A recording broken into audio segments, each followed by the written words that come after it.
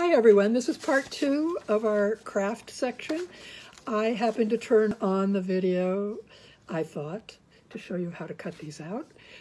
So I can't show you how to do a red flannel, felt flannel one, because this is the only red flannel I have. However, we will take a piece of red construction paper and we are going to cut it so that it's almost a square. And we are going to go like this. And then you're going to start, maybe this far from the top, and then you curve around, and then you bring it down to the corner here, and there you have a heart. So we have a red heart, which is what people are putting in their windows. But you could also make a white heart so that you could draw on it. So here's another piece of paper. This is a little rumpled. Now, Miss Bina is using the big scissors, but if you're a kid, you're going to want to use the little scissors. So let me show you how to do it with the little scissors. So here we go. We're folding it in half. And again, we go around.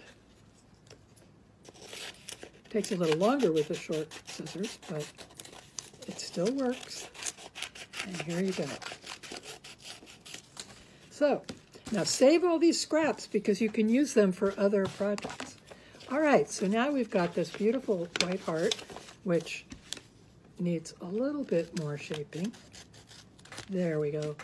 That is better. And let's get some markers. See if the markers can write. And we can write on them. I'm writing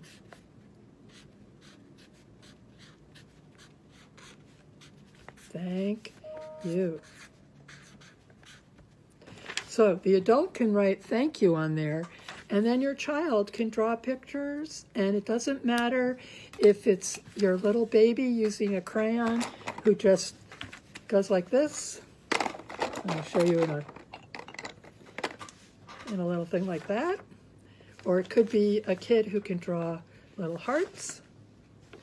And then you want to tape this, that's why we have the tape, to your window, and maybe put some red hearts on the side near the street, maybe your front door, that says thank you. Because there are a lot of people who are helping right now. Maybe it's your postman who brings the mail to your house, or someone who brings packages with food in it, or packages with toys, or books, or anything that you like. So I hope that you will join me in doing this, and let me know how you like this little video, because I am happy to do some more crafts.